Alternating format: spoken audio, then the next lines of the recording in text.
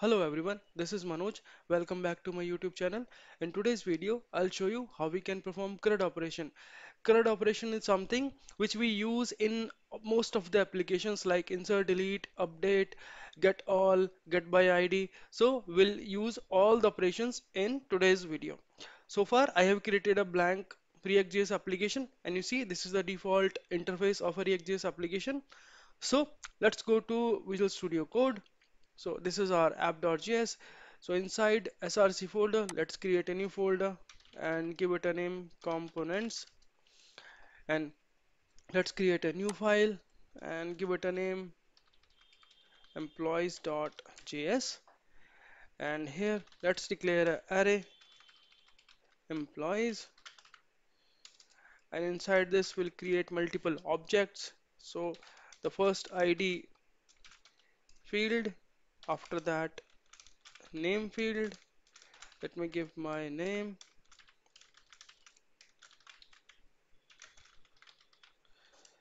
and let's say third field is age 30. So let's copy this object and let me change ID, also change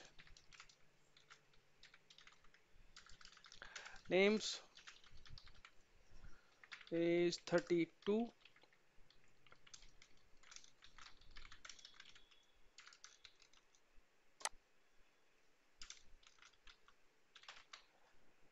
age 33, and finally export default employees. So it will help us to get this employee. So here in the app, not app, let's also create one more file. It's home.js, and first import react from react, and let's import some bootstrap components. So button and table from react bootstrap, and also import the css bootstrap, that is the path,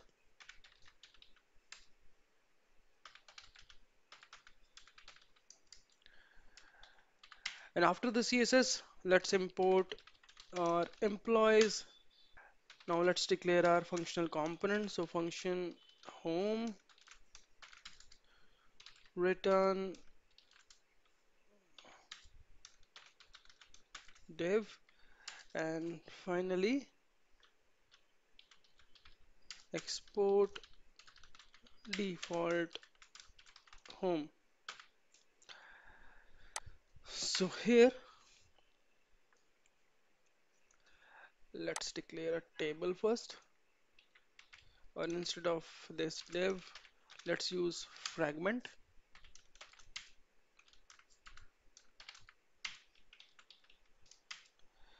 and inside this let's create a dev, give it a style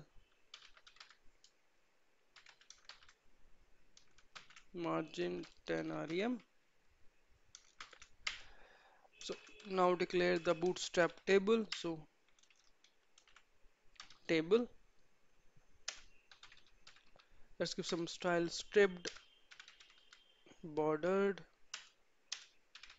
and hover effect, and size small. So first t head, and inside t head let's give a tr, and inside let's give th, which is table head. So first one name, second one is age. So now after t head let's give t body, and inside t body let's check if this employees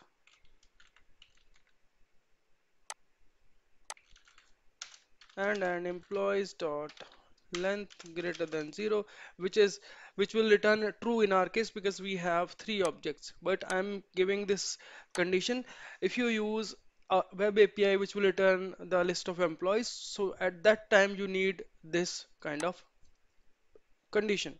All right, so if length greater than 0, then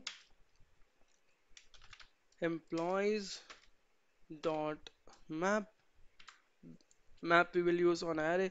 In our case, our employee is an array. So now item arrow function. Here we will return. So let's give a tr, and inside tr let's give td. So first we'll give item dot. You see already IntelliSense is showing name, and let's give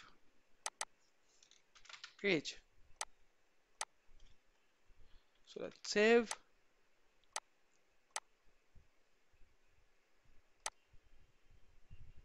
Okay, and if there is no record in this employee, then no data available. Save. Now go to app.js and first import home, and after that let's import. For this we only need home because employees we have already imported in the home component. So let's remove this header part, and we need to import browser router, route and routes from React Router DOM. So from React Router DOM. So the first is browser router as router alias, and we also need to use route and routes. I'll show you how we can use this. So first we'll use router, which is a alias of our browser router. After that we will use routes, this, so it will create our routes. And now we'll create our route, means this is the parent, again this is parent, and now we'll create route. It will define our components like home, add, delete. Whatever component we'll add will give route respective to each component. So route. After that we need to give a path. So path means whatever URL you will give in your browser. So for home, let's give slash. So by default, when you run this project, you will land to your home component. And after that, we need to give element. Element means component. So for this default URL, we'll give home. So home will be our default component. And we need to give like this. So save. Now if we go to browser to see, our bootstrap table is rendering. So three employees are there: Manoj, Virat, Rohit. If you see our employees, so all data is there. Now let's try to give some buttons so that we can add it and delete here. So if I give another head actions, and in our map here. So after this TD, let's create another TD, and here we will give bootstrap button, which we already imported button, and let's say on click event,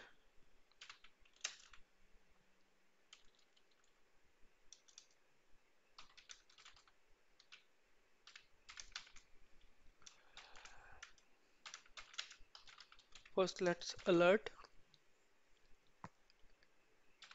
item dot id. If you see this id column,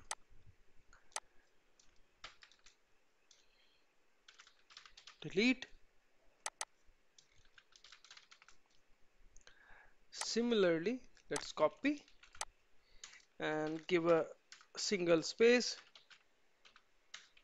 and paste and give it a name, or let's give this added and this as delete. So now let's save and go back to browser. You see both buttons are there. So now if you click button, you see if I click this, so it will display ID 2 because Virat Kohli is having ID 2.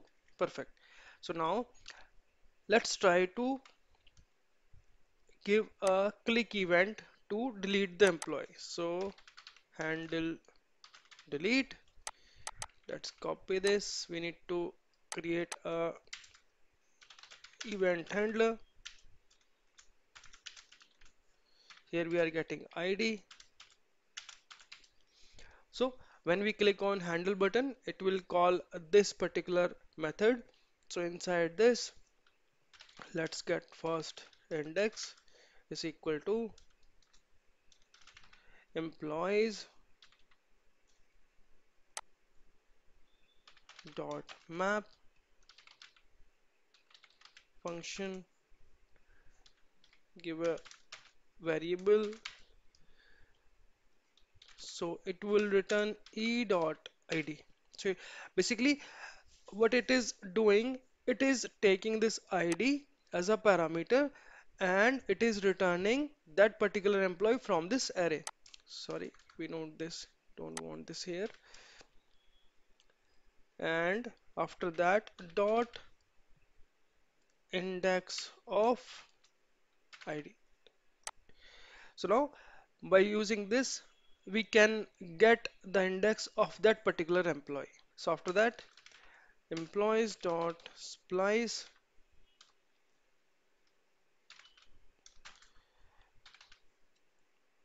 index, whatever we just get, and 1.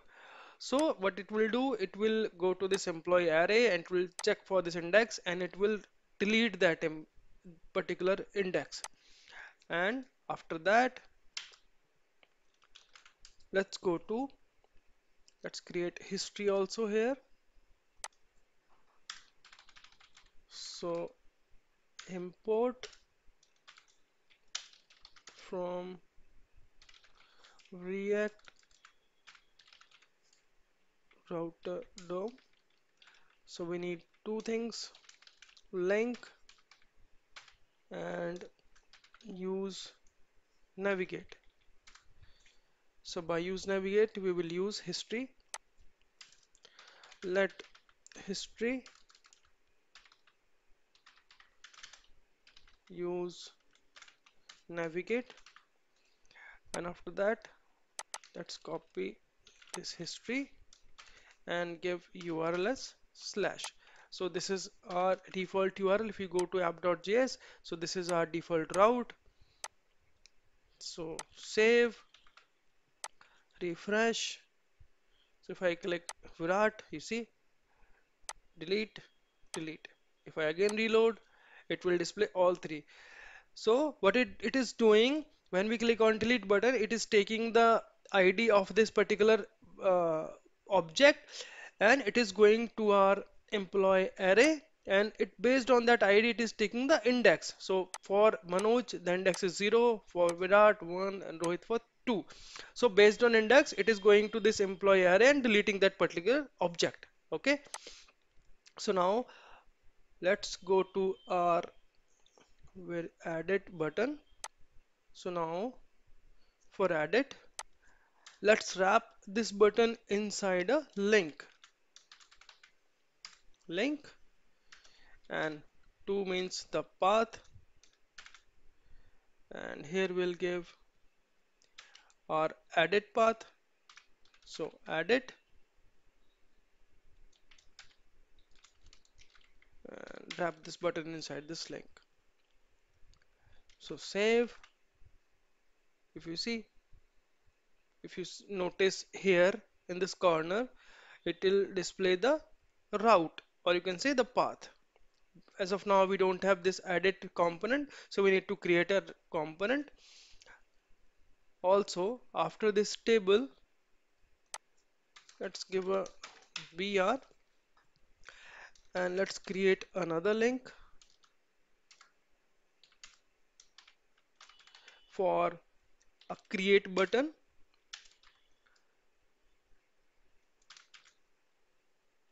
slash create and give a button size large create. Let's give a class name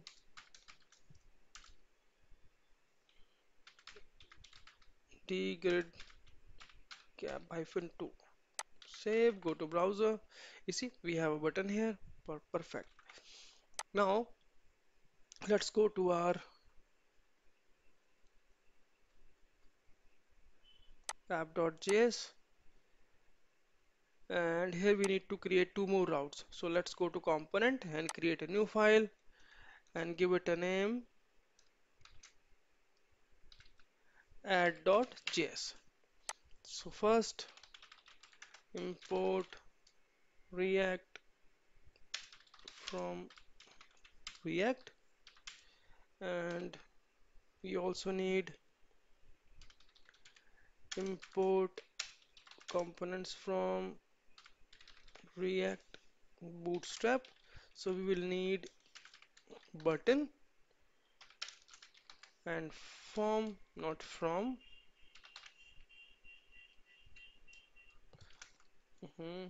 Form, sorry. And we also need this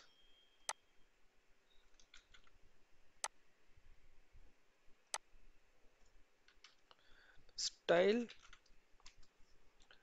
and let's also copy the employees and we also need one auto generated ID which we will get from UUID. So it will give us a random unique ID which we will use to create a new user, okay, or new employee you can say. So after that, okay, let's go to this. Now let's create a function called add return and finally export default add. So now come here and we need to have some states. So go to the top and create use state. So we will need three states. So first const name, set name, use state blank string, copy, paste, age, set age. After this, let history use navigate and in the return let's create a div and after that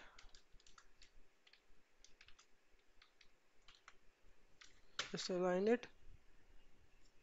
Perfect. So let's create our form.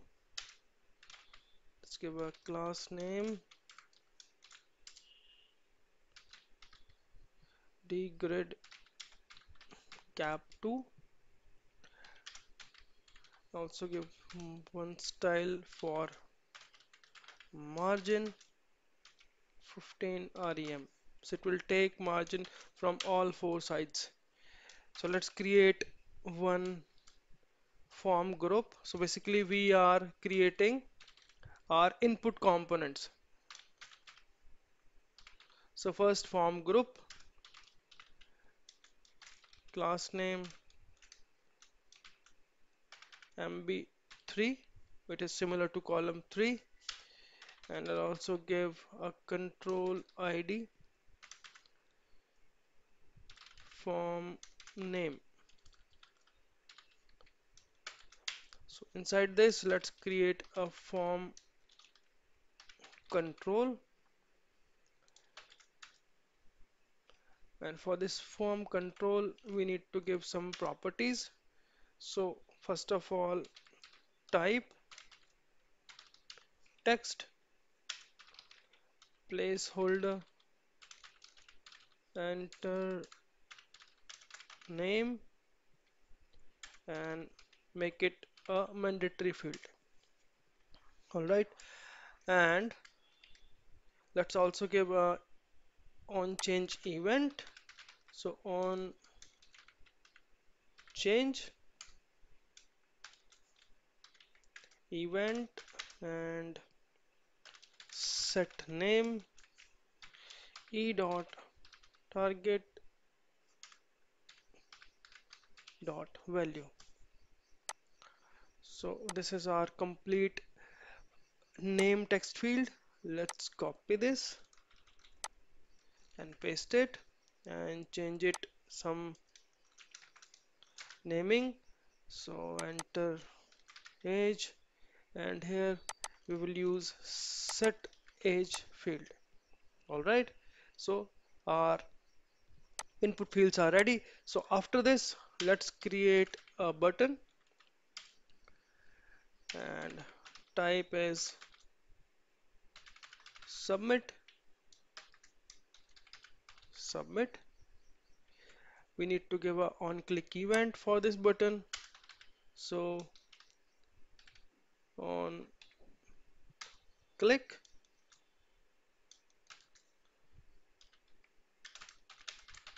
handle submit, and pass e, which is object of event. So let's copy this. We need to create this event handler. So const give object, or you can say type e.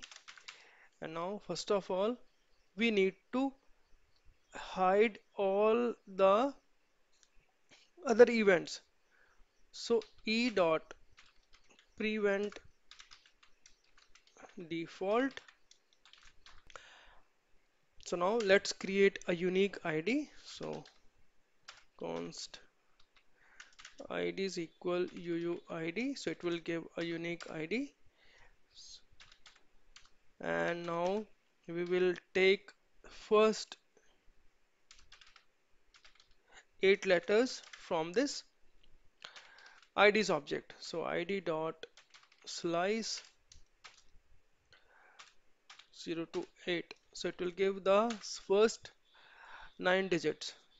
So after that, let a equal name and b equal age, and we need to push this object into our employee. So employee dot push. So first we need to give, you see the intelligence, ID, name and age. So ID, unique ID, and name, A, age, B. Save, and after that history default, which is our home component. So let's save this. Go to app.js. Here we need to import this. Import add, and here let's give a route path create element, add save, go back, refresh one more time, and click on create. So we are on create. So let's create a new employee. Let's say Uzi Chahal, age 29. Click on submit. You see, we have successfully added a new employee in our array. If you see here, in our actual array, we are still having 3, but we just pushed it. If you again refresh, we'll see only 3. So that is not permanent. If you need to some permanent solution, then you need to use actual API response and actual API post call to add this employee. But just for your reference, I'm showing you how you can perform all CRUD operations. So again, let's create another employee. We are having 4. So now add list delete is working. Now let's go to our added part and work on it. So go back our project, and in the components folder, let's create a new file and give a name added.js. And here let's go to add. We need to use almost similar things here, and with use state we also need use effect. And let's save. Now create function added. So here we are using functional components, which is a part of React hooks. Export default added. Go to add, copy this. We need one more state for ID, set ID. We also need history. Same way, if we go to our home, we need this index, this one.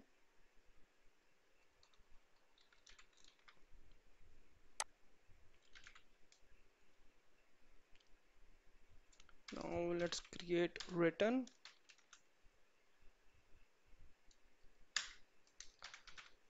Div, and inside div, let's go to our add. Let's copy this entire form and paste it here.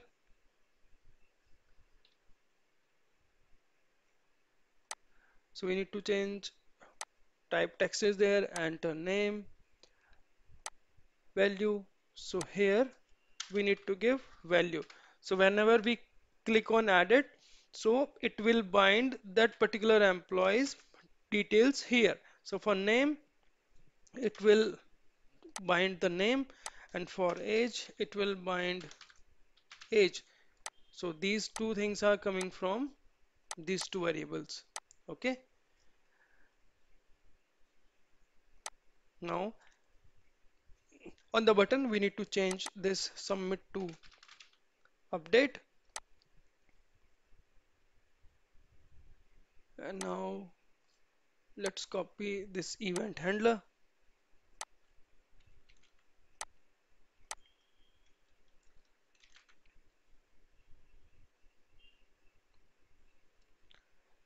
So let's delete this part. So after the event dot prevent handler, so let's get the employee first. So employee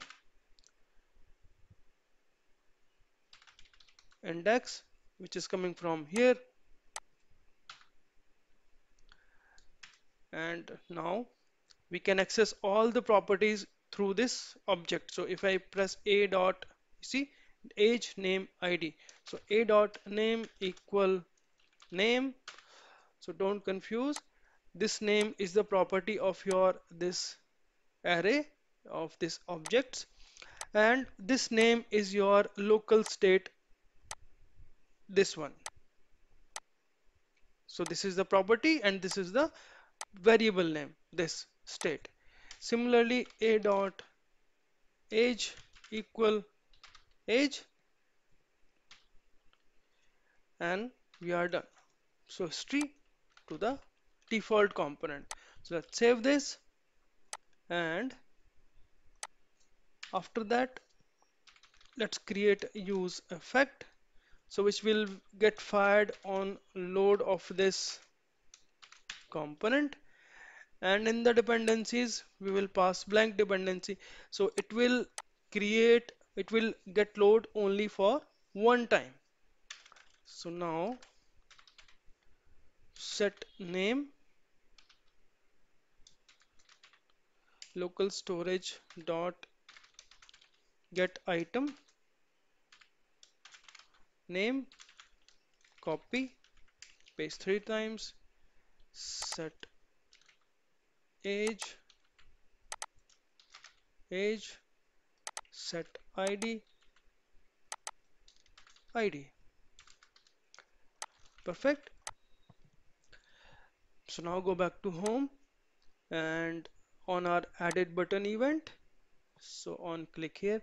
So let's remove this handle added.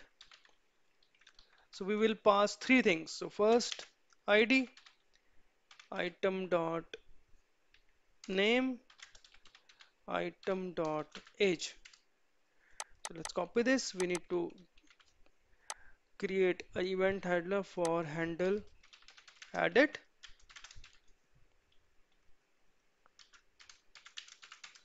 So here we are getting three things. First id, name and age. Okay. So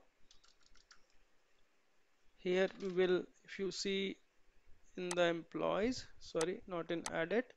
So let's copy these three things. So localhost dot get item age. So here we will use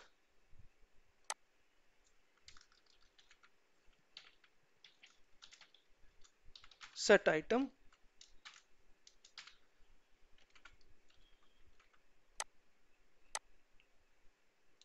name,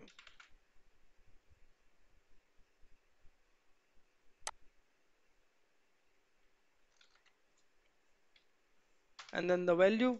So name, let's copy, paste 3 times, age and id, and replace all three key value names. So age and id. Done. So go back to browser, refresh. Let's try to add this Rohit Sharma. Add it.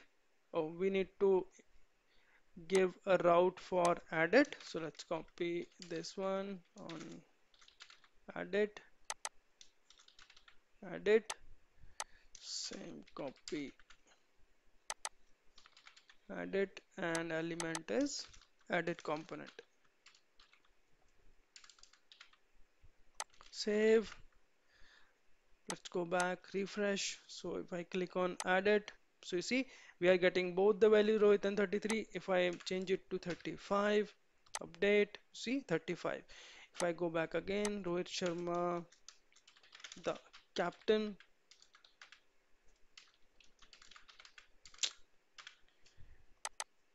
29, update. So Rohit Sharma, the captain, 29. Let's delete, create, test, 20, save, let's create one, MSD, 37, script, delete. So you can see we have performed all four operations through these components. So we have add, edit, employees, home. So this is about today's video. I hope you like it. If you did so, hit the like button, share and comment. And I have an announcement. If you are looking for a project, like you are doing some internship or you are preparing your project for a final year college project, then I do these kind of paid services. So you can contact me on my Instagram. My Instagram handle is open programmer, and you can also find my contact details on my channel description. So I'll see you in the next one. Thanks for watching. Take care. Bye bye.